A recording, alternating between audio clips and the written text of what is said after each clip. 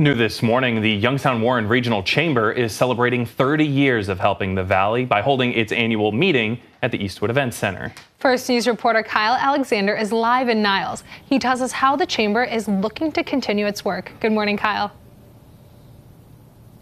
Good morning, Anna. Good morning, Brandon. I talked to Chamber President and CEO Guy Coviello, and he says over the past 30 years, the Chamber has seen a track record of success. He tells me there's been economic progress around the Valley in some difficult times. Projects like ValueRec, Altium Cells, and Foxconn are bringing jobs to the area, and community partnerships have also driven their success. Coviello wants to focus on workforce development to grow the Valley, as well as bringing the community together.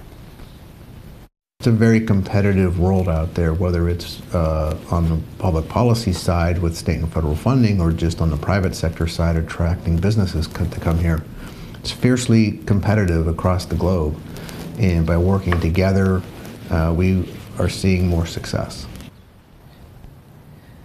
Coviello says today's meeting is focusing on what's next. He'll be talking about plans for new programs around the Valley. He's also going to talk about continuing to bring the community together and how to continue making the Valley a better place. Live in Niles, Kyle Alexander, First News this morning.